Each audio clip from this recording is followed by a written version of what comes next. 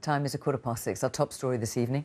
The Prime Minister's told the BBC she's confident of getting the right deal for Britain post-Brexit, but there will be bumps on the road. And still to come, the Ken Loach film about life on benefits in Newcastle getting its own premiere in the city. Later on BBC London, the Mayor gives the go-ahead for 3 new river crossings in East London, but critics say they'll cause more pollution. And ahead of its reopening next week, we get a tour of Queen's House, the former royal residence that's had a multi-million-pound makeover.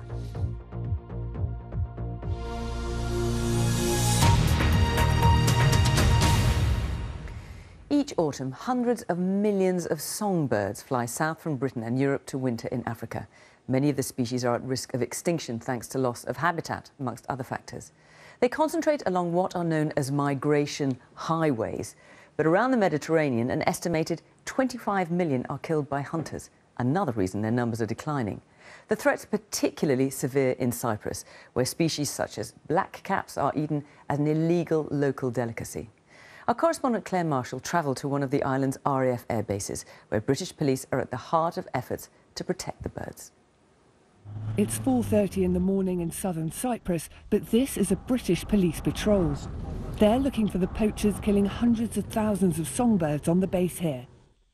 They hear what they're looking for, the song of a bird. Can you hear it? But they know these birds don't sing in the dark. The sound is coming from the speaker.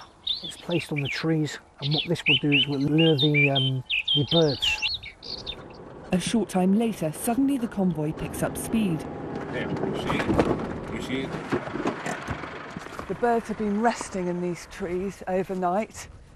When light comes, when dawn breaks, this is when the hunters put up their nets and catch them as they take off. So the police think they've found one. They gently release almost 70 birds. One net can hold 400.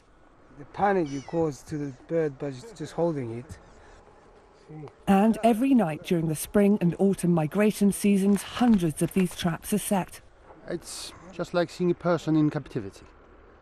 The bird is in captivity as well, and you set it free. It's back free again, back in the nature where it belongs. So this is what it's all about, a local dish. Pickled or roasted and eaten illegally in secret, a meal of 12 can cost £60. As well as the nets, there is another, more traditional kind of snare. Sticks covered in glue. It's almost impossible for a bird to escape.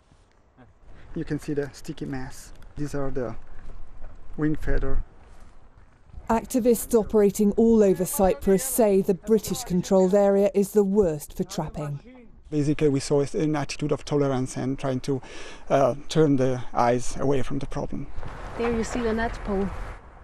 People like eating songbirds. As we saw, investigating can be risky. Out of here! I'm gonna get the shotgun and shoot! And recently, these locals, including 6 MPs, blockaded the road on the British base when the authorities tried to clear the vegetation the trappers use for their nets. Crown land covers almost 100 square miles. Can the poaching ever be stopped? I don't think we're going to make the issue disappear altogether. There's a question of supply and demand. One of our challenges is that restaurants supply these to people who want to eat these little birds. There are now more police. They may not be winning yet, but at least these birds will be able to continue their journeys. Claire Marshall, BBC News, Cyprus. The retrial of the footballer Ched Evans has begun. He's accused of raping a woman in May 2011. The former Manchester City and Sheffield United forward had already been convicted of raping her, but the case was then quashed by the Court of Appeal.